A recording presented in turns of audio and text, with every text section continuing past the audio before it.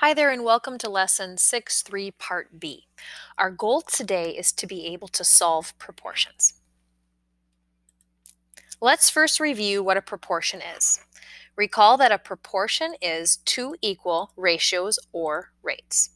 And there are three ways in which we can solve a proportion for a missing value.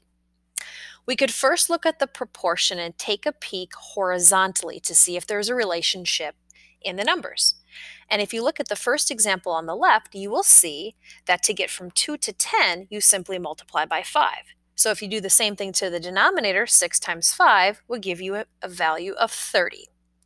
Let's look at the middle example. We could also look vertically, which is unit rate. To get from 2 to 6, we would be multiplying by 3. So if we do the same thing to the other side, 10 times 3 would give us a value of 30 as well. The third relationship that you can use to figure out the missing value in a proportion is cross products. The cross products of any two equal fractions will always be equal. So if 10 times 6 is 60 and 2 times x is 2x, you can set them equal to each other to form a one-step equation where you can solve and get the missing value. Again, the same answer is 30. So these are three ways in which we can solve a proportion. So let's first begin by taking a look at some proportions or sets of equal fractions, and we're going to just determine, are they a proportion or not? Are they a pair of equal fractions, equal rates or ratios? All right. So on number 1, 14 to 16 and 42 to 28. Are these two proportional? So are they equal? That's kind of our question here.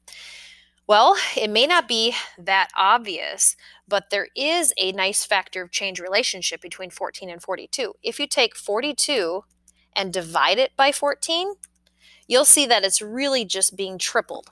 14 times 3 is 42. So let's take a look. Is that also true for the denominator? If I take 16 and multiply it by 3, am I going to get 28? Well, 16 times 3 is 48. So these are not equal. They're not proportional. So I'm just going to put a no right there. All right, not equal. On number 2, let's take a look at this, proportion. We're going to decide if it is one or not. Well, there's not a real easy relationship between 8 and 6 or even 8 and 18. Vertically, horizontally, not a real great relationship. So let's try cross products with this. Now, if these two are equal, the cross products should also be equal, which that just means we're going to multiply going across. So let's do 6 times 18. Calculator is really helpful with this. I get 108. And now I'm going to go 8 times 16. And I get 128. Well, the cross products are not equal. Therefore, these fractions are not equal because these are not equal. So we're going to say no, not a proportion. Okay. Let's try this one down here. For 1 inch for every 5 miles is the same as 2.5 inches for every 12.5 miles. So we have the first ratio right here, 1 inch for every 5 miles. 1 inch for every 5 miles. So I wrote this as inches over miles. I need to be sure that my other one looks the same. Is the same as, that means equal to 2.5 inches for every 12.5 miles. So is this true? Well, do you see a relationship vertically between 1 and 5? Yeah, to get from 1 to 5, it's just simply multiplying by 5. Well, let's see if the other side that's also true. So I'm going to test it. On the other side, I'm going to take 2.5 and I'm going to multiply it by 5. I get 12.5. Yes, these are equal. Finally, we get a yes. There we go.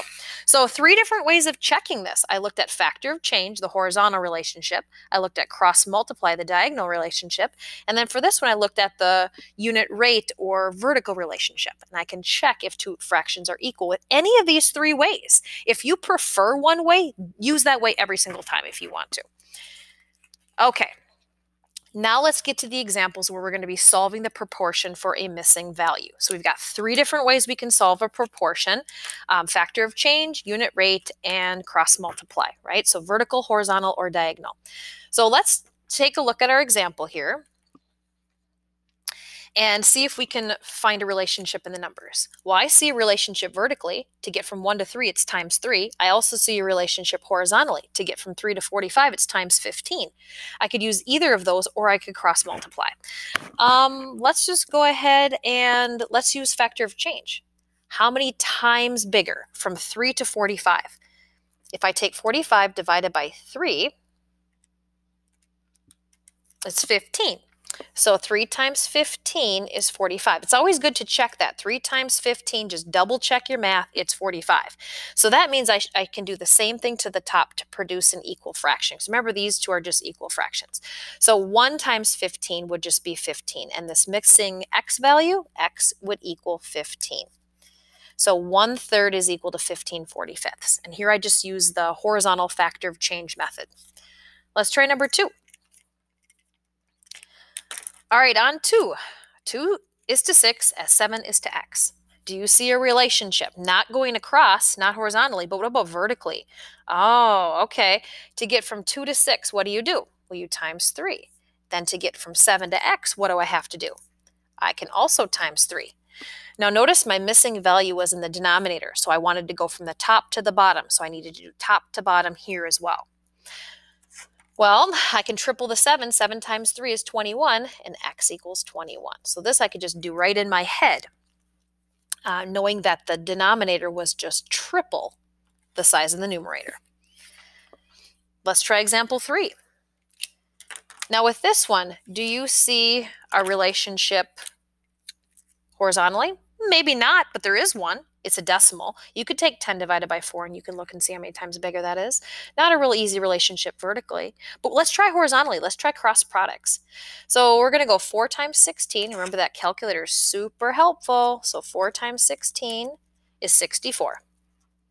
Okay, then I'm going to multiply this way. 10 times x is just 10x. Remember, the number goes in front. Bring down the equal sign, because remember, the cross product should be equal. So the product of 4 and 16 is equal to the product of 10 and x. We set them equal, which gives us a one-step equation, and now we can divide. X equals 64 divided by 10. I can just hit divide by 10 in the calculator, and I get 6.4. So our missing value is 6.4 for x, and that's the method of cross products. All right, let's try when they're written verbally here. We have a sentence. 5 is to x as 3 is to 30. So the extra step here is that I have to set this up as a proportion. So I've got 5 is to x as 3 is to 30. So I'm going to write this just in the order as I read it. 5 is to x. 5 is to x as 3 is to 30. 3 is to 30.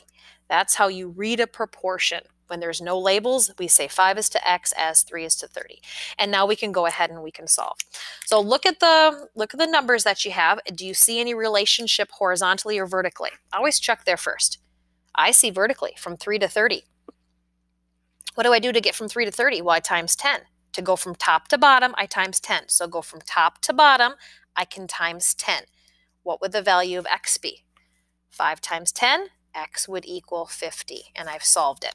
So here I used unit rate, or the vertical relationship in the fractions. Let's try the next one. See if you can set that up as a proportion. N is to 4 as 30 is to 12. N is to 4 as 30 is to 12.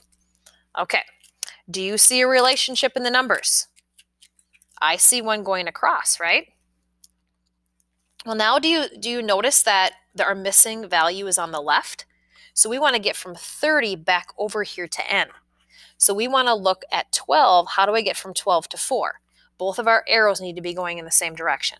To get from 12 to 4, it's dividing by 3. So I do the same thing to the top. I divide by 3. 30 divided by 3 would give me a value of n equals 10.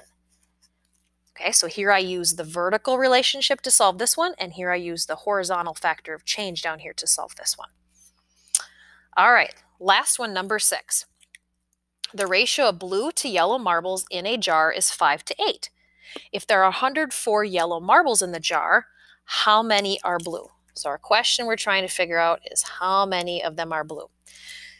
Now notice that we were given a ratio to start with. The ratio of blue to yellow is 5 to 8. So let's start by writing the ratio down that we were given, blue to yellow. So blue to yellow. I'm just going to write that off on the side so I remember I'm putting blue on top of yellow. Blue to yellow, 5 to 8. So for every 5 blue, there are 8 yellow. Now, I'm being told that if there are 104 yellow, how many would be blue? So where am I going to put the 104? Remember, yellow is in the denominator, 104. Set these equal to each other. Here's our unknown. So if we have for every 5 blue marbles, there are 8 yellow. So how many blue would there be if there are 104 yellow? Okay, let's look at our numbers. Do you see a relationship from 8 to 104? Well, it might not be that obvious, but we could try and figure out what you multiply by dividing, by using the inverse. 104 divided by 8 is 13. So I could use factor of change. 8 times 13 gives me 104. Well, then up here I can multiply by 13 as well. Okay. It's not that obvious to see that factor of change, but you can find it using division. So then 5 times 13 will give me 65. 65 blue marbles. You also could use cross products to solve this as well if you wanted to. That would work too. Any way you want. Remember, you have 3 ways that you can use. Okay, so just to review here, there are 3 ways to solve a proportion. I can look for a horizontal relationship, a vertical relationship, or a diagonal relationship. Thanks for joining me for this lesson today. Have a great day.